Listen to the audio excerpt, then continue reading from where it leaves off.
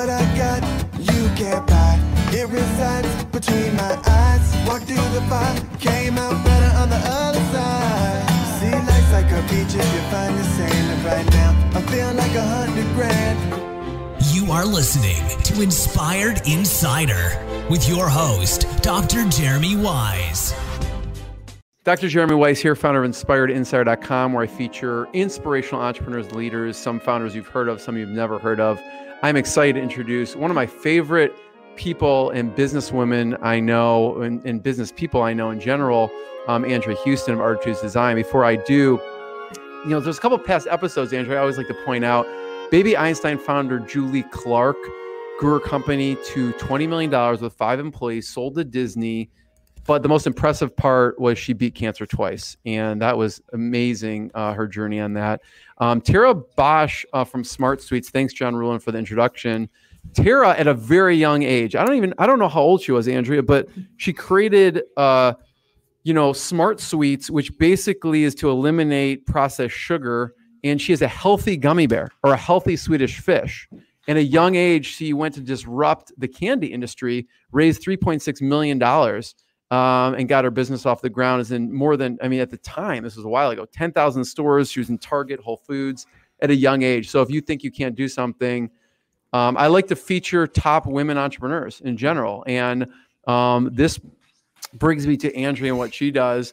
But if you haven't checked out, this episode is brought to you by Rise 25, which I co-founded with John Corcoran, my business partner. And we help businesses connect to their Dream 100 people, their best referral partners, their best relationships, and give to them through bringing them on a podcast. So we help businesses launch and run your podcast and give to your best relationships, okay? And I won't tell the full story, and I think, Andrea, you already know this, but it was really inspired by my grandfather, who was a Holocaust survivor, and his legacy lives on because an interview was done by the Holocaust Foundation. So you can go to InspiredInsider.com, check out the About page. The full interview is there. Anyone can watch it.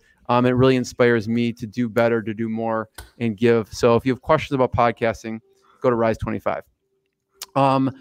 Today's guest, really excited to have. It's been long awaited. Andrea Heuston is the host of Lead Like a Woman show, where she features strong women leaders changing the world. They have over 40,000 people on social media sharing their empowering message with other leaders. And you can check out leadlikeawoman.biz. If you're watching the video right now, you can see her webpage right there, empowering women leaders to empower others. And she also founded Artitudes Design. And for over 25 years, they've been creating visual communication for Fortune 500 companies, Microsoft, Starbucks, Expedia, even startups and nonprofits. And they specialize in presentation training, PowerPoint, graphic design, virtual and live events, and much more. You can go to artitudesdesign.com. This is when I'd be quiet, Andrea, and thank you for coming. Awesome, Jeremy. I'm so thrilled to be here. Thank you. This has been a long time coming. We've talked about it before, but I'm just really excited for the conversation today. Me too. And I talk about the front. I mentioned, Julie Clark in particular. There's life-altering events, and there's a crazy journey with entrepreneurs that there are life events that are crazy that overlay into the crazies of business. And you have these 4 life-altering events that have tested your resiliency, which makes you even more amazing if people don't know you. Can you tell people what are those 4 events? Sure, there's at least 4, but we'll go with 4 right now. Yeah, we'll go big events. Yeah. Exactly. So I would say the very first one harkens back to when we were trying to start a family, and we went through almost 4 years of infertility treatments, including surgery after surgery for me, many different things that we did to try to have kids on our own, and it never happened. So what we did do was we adopted 2 beautiful, handsome, wonderful boys who are brothers, and we got them both at birth through an adoption agency here in Washington State on the eastern side of the state called in Spokane. The thing is, we adopted our boys from a drug-addicted birth mother. And so we found out when she was 8 months pregnant with our first son, the state called us and said she had been arrested for drinking. She was drunk and disorderly, and we had no idea what to do at that time. But they said, you may want to seriously consider whether you want to adopt this baby or not. And after some thought and some talk, and we decided this baby was meant to be ours. So we went ahead with the adoption. And he is amazing, but he came out with some issues. He was born with some issues because of the fact that she abused drugs and drank a lot. So he has fetal cocaine effect, which manifests itself like high ADHD or low Asperger's. And it's really been hard for him all his life for learning. Now, when Owen was born, our second son, she was not using. And so they are birth brothers. They have the same birth mother. Oh, wow. Yeah. So when I used to send her flowers for Aiden's birthday, and so I couldn't get a hold of her, and I could always find her through her grandmother. So I called her grandmother and said, I can't find her again. And she said, just a minute, because she knew I wanted to send her flowers. And I thought she was going to get her address, but she came on the phone.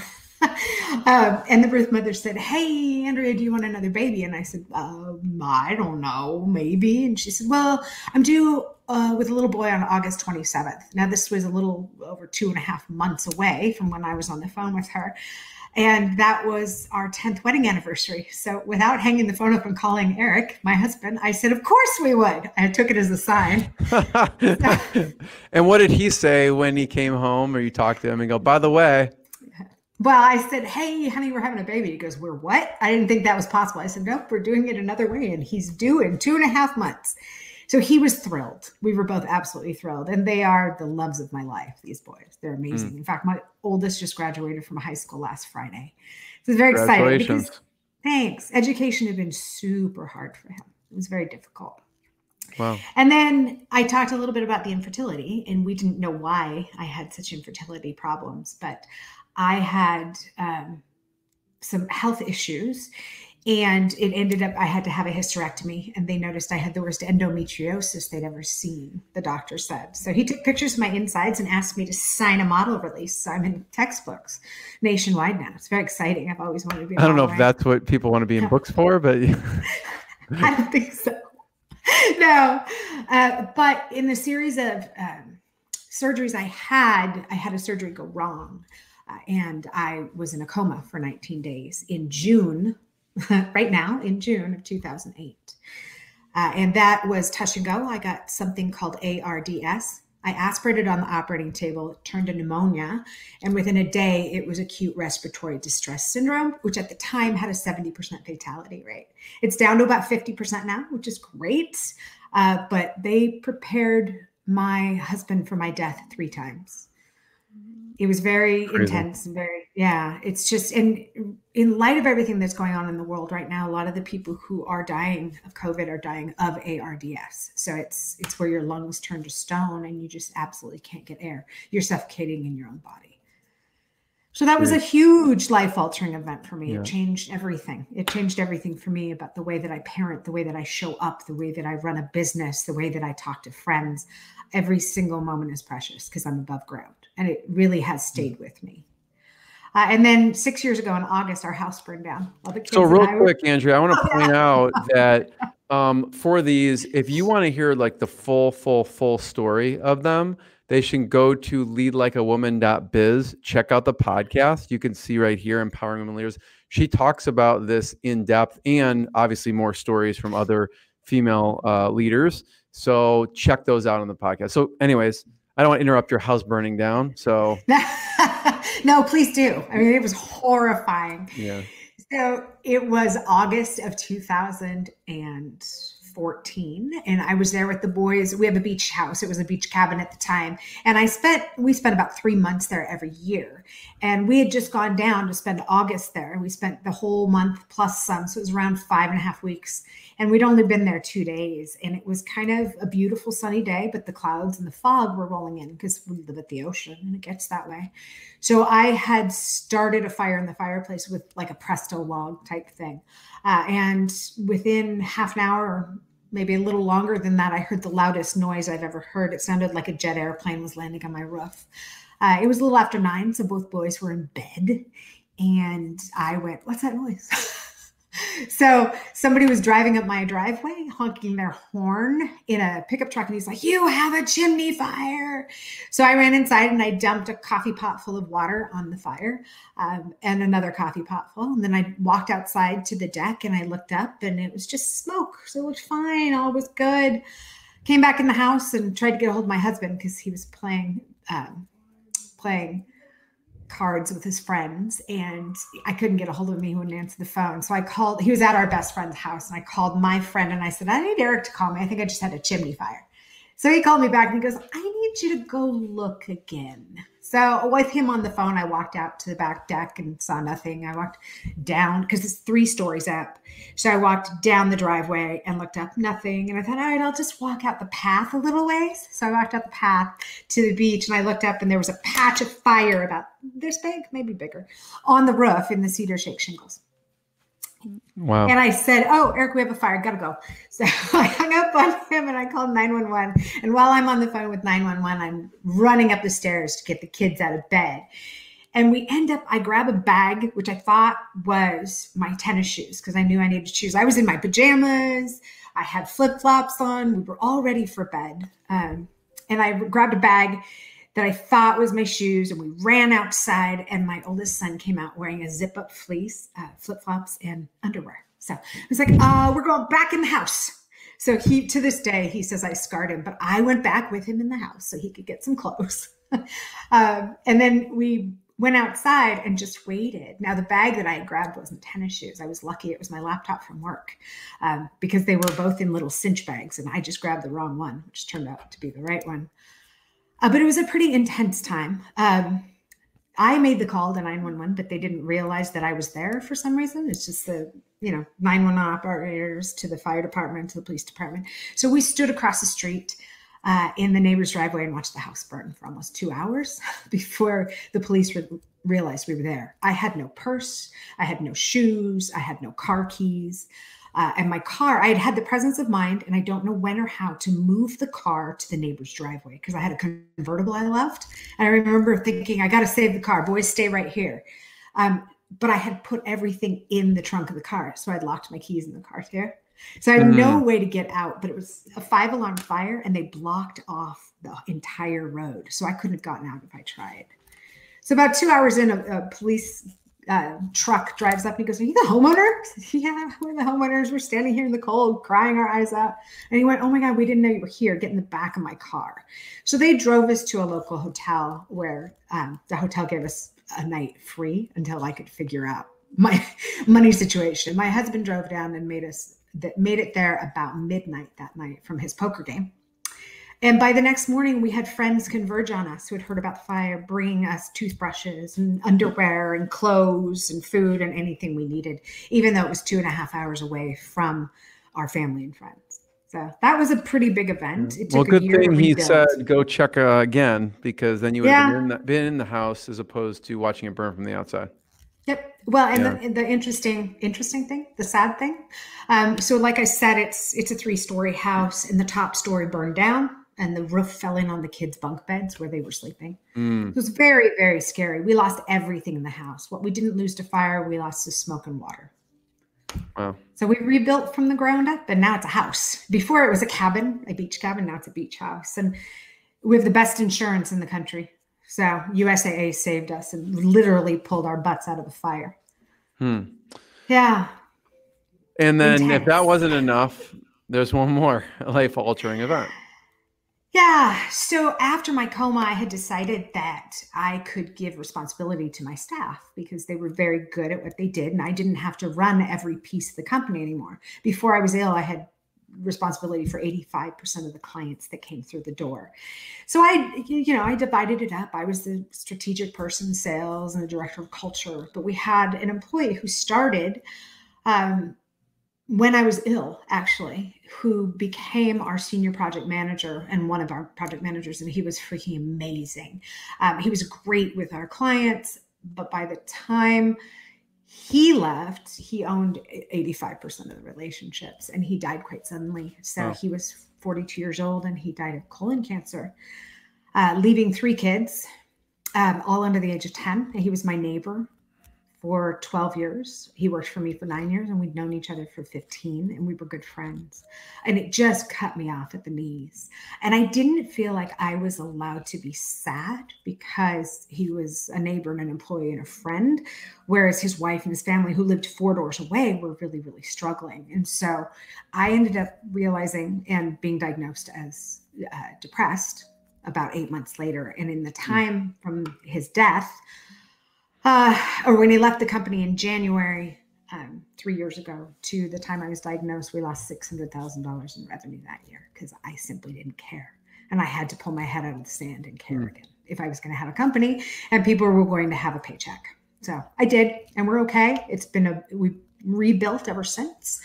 And then this year hits and everything's up in the air. That's okay. We're doing all right. How did you, at the time, I always like to ask in general, since it's the brand, how does someone push through tough challenges? And at that point, you've had all these things hit, and then this happens to a friend and staff member. What did you do to pull your head out of the sand? I mean, it's easier said than done, It is. So it was hidden from me. I know that sounds strange. I didn't realize I was depressed because I wake up every day grateful to be on earth. And I really hold that thought. I have a practice of gratitude every day. And I focus on what I'm grateful for and how grateful I am for the air in my lungs.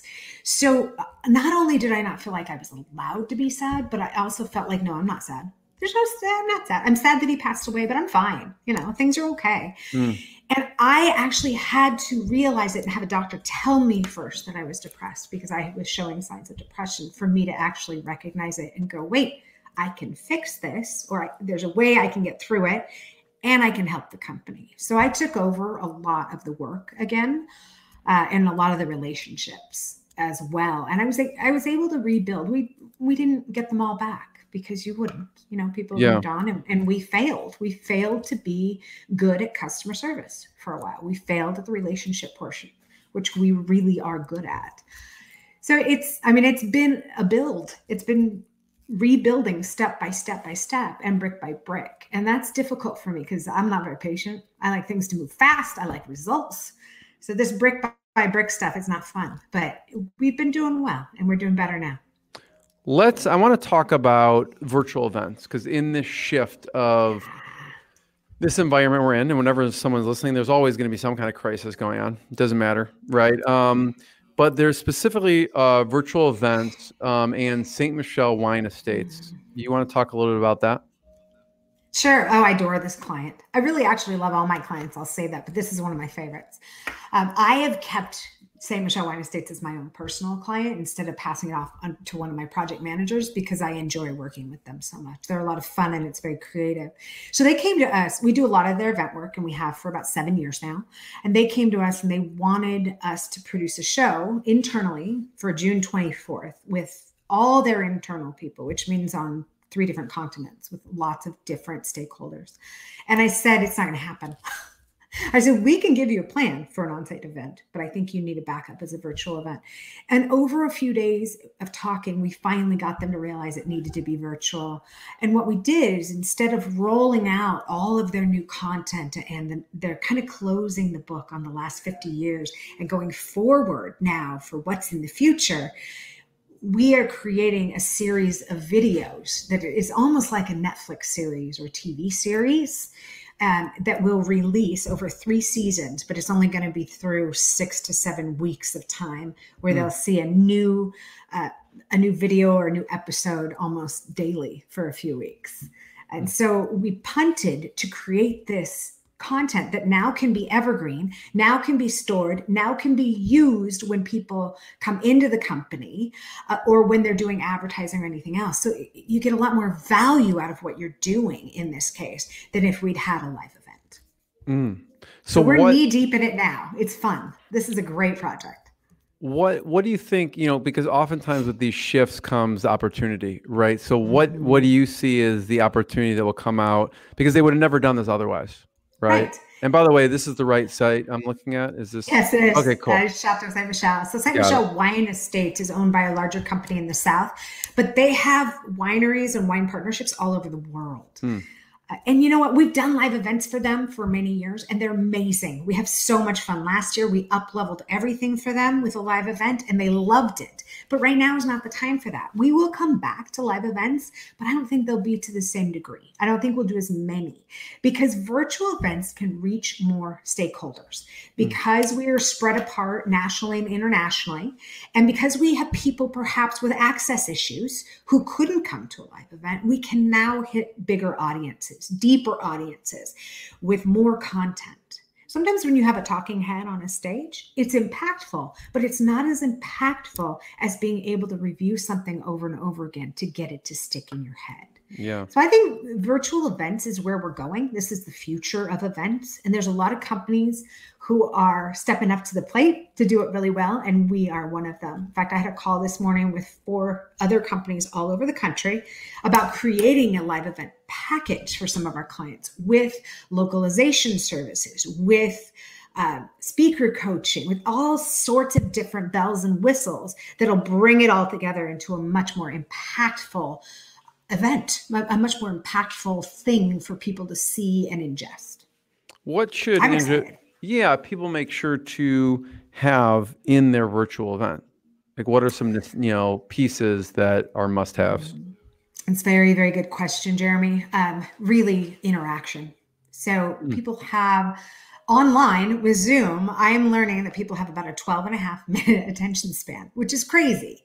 But they really say it's 25 minutes, but you're going to start losing people around 12.5 minutes where they're going to go, I'm going to check my email now, or I'm going to do this, or, let me just turn my video off so no one can see me while I eat, that kind of thing, which I understand we have to understand going forward, but you need more interaction. So that comes in the form of rooms where people can go to and have more intimate conversations and then come back to a larger group. A lot of people think that Q&A is the one big thing you should do. I don't actually think so. I think Q&A is important, but it needs to be moderated, and it's best if it's scripted in a case like that, where you can poll people ahead of time and then ask questions. One thing I would say in a virtual event that's really, really good is to pre-record your video. What I have learned is you pre-record in small sections, you give the video out, and then you do an exercise. And then you have live Q&A. So there's still the interactivity. One of the other things we're doing is we're doing technology drops or swag drops to people who are in the audience so that there can be some interaction. So you get a box full of goodies and you're having this virtual event and the moderator says, okay, you get to open package 1. That's cool. Yeah. And then you can do something with it so it becomes an interactive presentation. The more people do for themselves, obviously it's like writing makes you remember things better, but the more people can do and interact for themselves, the more they will ingest the content. So actually still having the physical swag bag there. Yeah. And then I bet it's probably more impactful because usually you just go to an event, you get it, you kind of piece through it. Maybe like when you get home, you like dump it on the bed and like spread it out type of thing. But this is if someone's specifically saying, okay, go here, pull this out. Here's what this is for. It's probably way more impactful than how we do it in an event. Yes, and it's curated better. So instead of saying to your event vendors, put something in the goodie bag, that's not valuable. And it's never been really valuable, to be honest. It's an advertising opportunity. But this way you're curating things that are valuable to both the content and the person receiving them. And so it becomes something that they want to keep. It becomes something they refer back to. It becomes something that hallmarks a memory or helps you remember what was discussed or the content that you ingested. Andrea, if someone goes to artitudesdesign.com, they can see the different aspects and different things that you do. One of the things I wanted to talk with you about is presentations. And because you guys are a master at presentation design and training. So what are some of the aspects that from a training perspective, what should people make sure to either have in, or what do you instruct them that would make their presentation more powerful? So the things to tell people about presentations or to train them on how to give a good presentation, there's all sorts of different things. But if we're talking about what's on the screen, and that's one thing I want to address right now, is take your words off your screen. That's the very first thing I would tell you. I will challenge my speakers to have no words on the screen, because really that means we'll end up with a few words on the screen. Yeah, exactly. That's fine. Is it so people are not paying attention to your slides or paying attention to you? Is that why? Yes. Because really your presentation or your video or whatever is going on behind you or beside you should only emphasize your message. The main message comes from the speaker, and it's vitally important that that comes across. I mean, otherwise, what's the point? So the presentation or the video should win the award for best supporting actor or actress, but the speaker should win the award for the best actor or actress. I love that. Yeah, as you could see some of this, if anyone's watching the video, you could see like some of the visual images that will tell a story, but the person will tell the story. Exactly. It's just to emphasize a point.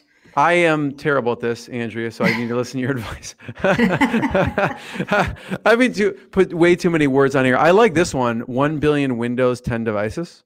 See, look at that. This is a good one. And it's impactful. Yeah, I love that one. So from a visual perspective, what about from a delivery perspective? What are things that people should be aware of when they're delivering a presentation? Well, in a virtual world, I tell people to look at the camera and not at the screen, and not at the people on the screen. So say you're in a Zoom room or a WebEx or any other piece of software that's helping you present, you can turn off self-view. Don't look at yourself. Look at the webcam. So I have a little arrow at the top of my laptop that points to it so that I remember to look at it. Now, I don't always do it, but it's really important that you do that, because then it looks like you're interacting with the audience. It feels really strange for the speaker. Yeah, you're right.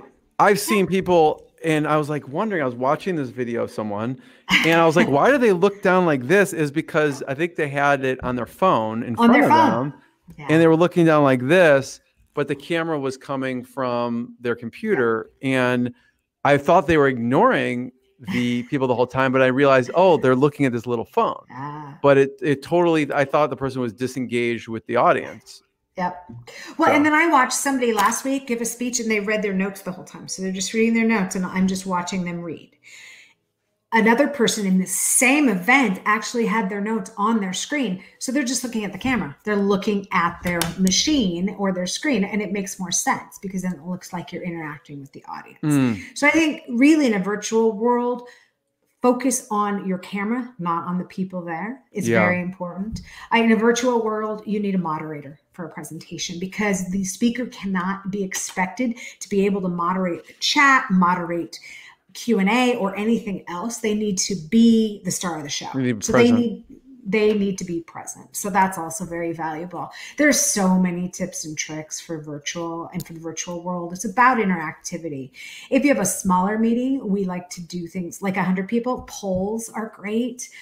Q&A is great. Some sort of activity. Like I did this webinar for 200 women a couple of weeks ago, and it was about being present in a virtual world.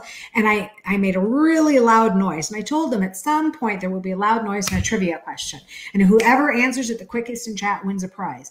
And we did that. And people were so engaged because we had like 100 some come across all at one time. And it was about who was the fastest. So if you tell them you're doing things like that, it sounds silly, but it's about keeping people entertained and engaged. And if they're not engaged, they're not going to hear anything you have to say either. So if you're really just a talking head, it's the same thing on a real live stage. If you're just a talking head and you don't have any inflection in your voice and you just sound like this and you don't move around, you're going to lose your audience. So it's about keeping your audience engaged. So Andrea, Microsoft. Talk about some of the things you use Microsoft. Oh, Microsoft is one of my favorite clients. We've been working with Microsoft for 25 years plus. Actually, it's even been longer than that. But we work really in the event space at Microsoft. And then we work almost in every single group across Microsoft. They used to be called business groups, and we were in every single one. Now they're not called that, but we're still there. So we work with different execs and different teams, crafting and creating their message in such a way that it inspires audiences. Now, it can be an audience online. It can be an audience who reads an email. It can be an audience who hears a spoken word, or it can be an audience that needs a video to make a point. So what we do is we work deeply with those clients and those teams to create value for them so that they can put it out to their audiences. And their audience can be internal or external. It can be an audience that needs to learn something. We do training too. Or it can be an audience who just needs some quick information. So we do infographics as well. Anything that really inspires audiences in a visual way is what we're super good at. And Microsoft has been a client for years. We do a lot of work in the events presentation team, which is now called the experience team, I believe. And we have a lot of fun with that team as well. But then we work with other clients, like CSEO is a client we work with.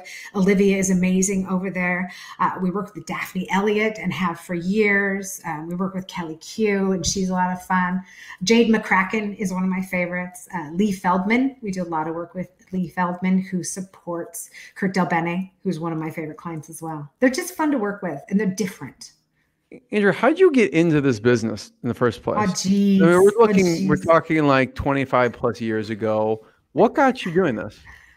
Well, we're talking 1988. So that's more than 25 years ago, my friend. I started as an intern at an engineering firm in Kirkland when I was 17 years old. I had just returned from Europe as an exchange student, and I wanted to do something because being bored is not my thing. I like to have my time filled. So I started as an intern as a technical illustrator for their training department, and there were no computers yet. So I started with regular paste up tools doing design. And then 6 months in, I got the putty colored Mac on my desk with, one disk for PageMaker. It was fascinating and a lot of fun. So I was there for the beginning of desktop publishing and the beginning of computer aided design. And it's been a ride, let me say. I worked for them for a number of years. And then they were purchased by a French company. And they had me come in. I ran the team by that time. I'd been there 7 years. And I ran the design team. And they called me in and they said, we need you to lay off your team. And I said, okay, I'll lay off my team. I was so young. I was 24 when I laid off my team. It was brutal. And I went through it and I did it. And I was proud of myself. And they called me in the next day and they laid me off. And I went, how did I not see that coming? I know. They make you do the dirty work and then they let you go. Yes, exactly. But 2 days later, they called me and they said, we made a mistake. We need you to come back and bring one of your team members because we have to roll out a full brand change for the new company. And I said on the phone back then, because this is early 90s, I'm like, hold please, I'll call you back tomorrow. I hung up the phone. I did some quick research and I drove to Olympia, Washington, to our state capitol and bought a business license for Artitudes Layout and Design.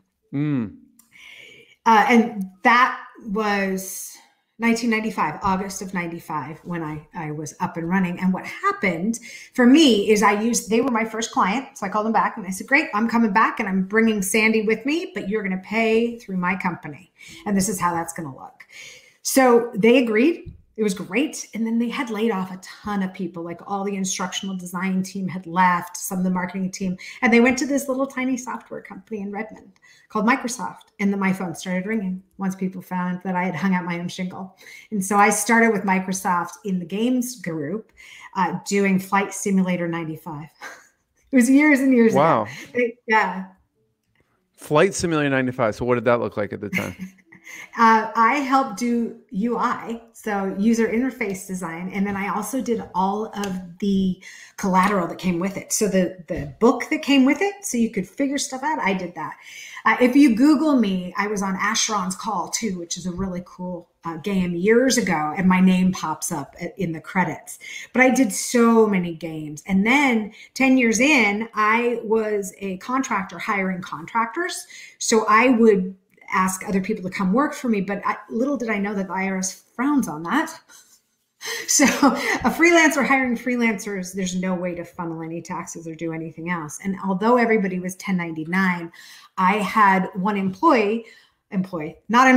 contractor, who was wanted for child support in 2 states. So I got a letter saying they were going to garnish his wages. And I just ignored it because he wasn't my employee.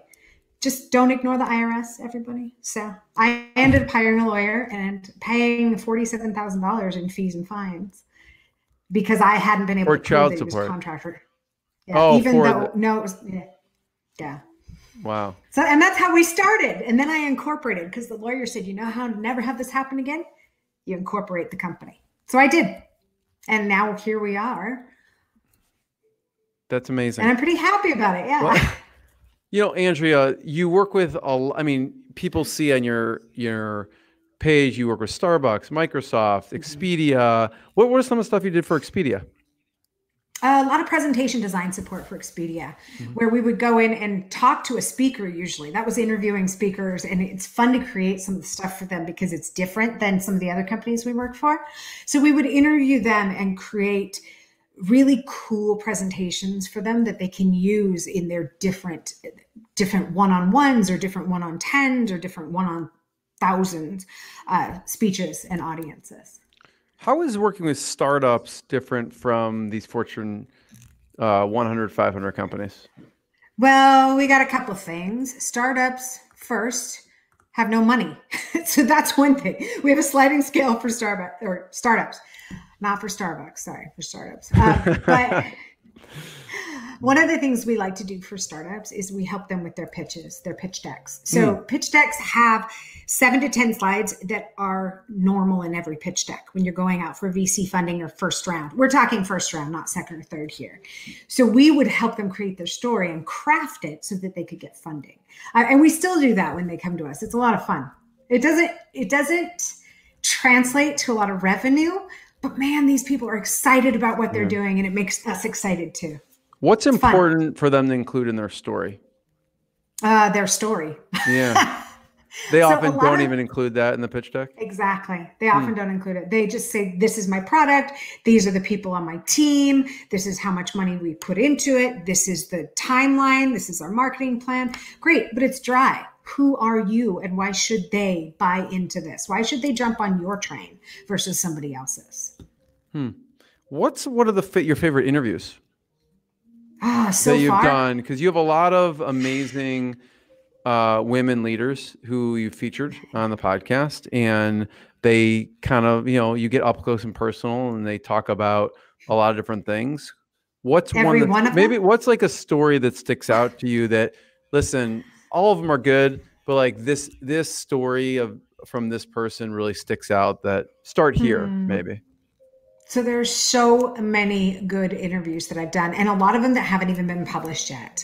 And the stories that I get and the connection I get with these people is fairly deep, fairly quickly. One of my favorite stories is Jean Thompson. She's the CEO and owner of Seattle Chocolates.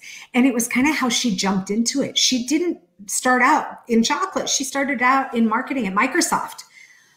And she was a marketer for a big tech company. And then, she was at Microsoft early days. And so she got some money out of stock, and she decided to invest in Seattle Chocolates. And a few years in, Seattle Chocolates was going to go under unless somebody stepped up. And she was on the board then because she'd invested money. And she said, hey, I'll do it. I'll come in and help you with some marketing. And so eventually, and very quickly, she became the CEO. And she's just rocked it. She's made this company that it also creates value because they have a social justice end, and they add, so they do chocolates through her second company called J Coco, where it's a 1-for-1, where you buy a chocolate bar and then somebody gets a free meal. So they donate meals to nonprofits around Washington, but also someplace else that help feed the hungry. So she has such a beautiful heart. There's a social impact embedded in the company. So what's the website for that? Where can people check it out? Is it Seattle Chocolates? Seattle Chocolates, yeah. Okay. And then her sub brand is J Coco, JCOCO. And that's the brand that they do a 1-for-1 where they give back to the community. Yeah. Wow. She's just so cool. Andrea, I want to talk about, you talked about some like 4 life-altering events. What's something on the flip side that you're especially proud of after this, 25 plus year journey with your company? What's a proud moment for you? There are a lot of proud moments, but really I always try to push that onto my team because it's their moments. Really, honestly. I would say one of the best things that ever happened for us is that we won Best Places to Work. We've actually won it twice. We won it for Seattle Business Magazine, which was a really big deal because we tried for 4 years, and we finally won number 1 a number of years ago. but also for the Puget Sound Business Journal, because they do the best places to work every year. And I want it in and I want it in. And so finally, I can't just say I want in. They're not going to do that. Your team or my employees had to actually answer questions and vote us in. So those are super proud moments for me. The other thing I would say right now is that we're still here, that we're still standing. When we've had a lot of our work has been slashed. We're down over 30% in the live event world, or even more in the live event world, but we're making up for it now in the virtual event. And it's about, the word that I hate right now is pivot, but it's about pivoting and being what our clients need in a way that they didn't know they needed it. What should other companies be doing as far as culture that you do to become a best place to work? Listen to their employees. I got to tell you, it's not the Andrea show. It used to be before I figured out that it couldn't be. I am there to serve. I am with my company to serve the people who work for Artitudes. And what that means, listening. More than anything else, that means listening. So today we talked about, should we go virtual, completely and totally virtual? And absolutely no one had any qualms about it. In fact, they prefer it. Now, I grew up in a time where if they didn't see me working, I wasn't working. So I really have to realize that I have to trust my people. But for me, it's about listening and making sure that every voice is heard. So every 6 months, we do something called Start, Stop, Continue. And I send it out to my team, and it's anonymous, not to me, but to everybody else. But they tell me what they want Artitudes to start doing, what they want Artitudes to stop doing, and then also what they want us to continue doing. And we dissect and we talk about it as a team we make it anonymous so that we can be what they need us to be so they can keep adding value for our clients. Andrew, I don't know if you'll agree with this statement or not, but I think, I consider women, business leaders, entrepreneurs, any woman like a superwoman, because oftentimes, especially if you have a family and you're balancing, and like I know in our household, like my wife's a superwoman. Like I don't know how she does everything she does, because she takes sometimes the brunt end of the kids' activities and all the stuff that she has to run in addition to her business. So I don't know how she does it. I don't think I could do it. So how do you? Yeah, I probably couldn't. You're totally right. And she does it with ease from the outside. And how do you balance the work and the family? I don't believe in balance. I believe in being someplace 100% when I'm there. So when I'm working, I'm 100% working. When I'm with my family, I'm 100% with my family. But what you're talking about, for me, is called the mom load. And so there's a constant stream in the back of my head. Okay, has Owen had his orthodontist appointment? Do I need to call the dentist back? Wait, I've got to get the dog to the vet. And still I'm having a conversation with you. And I'm also thinking about my next meeting. So it is called the mom load, and we're really good at it. And we're good at it overall, but we have to give ourselves grace in order to continue the steam train we're on, or the steamroller, I guess I could say, because we have stuff every minute of every day. And I don't care who you are as a woman leader, whether you have a family to take care of, or a spouse to take care of, or anything else to do outside of being a woman leader, you have a ton.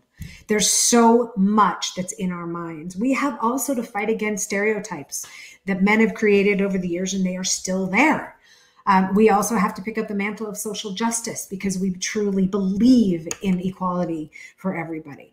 And a lot of times, this is the stuff that's playing on repeat in my head that honestly, they've proven that men don't have.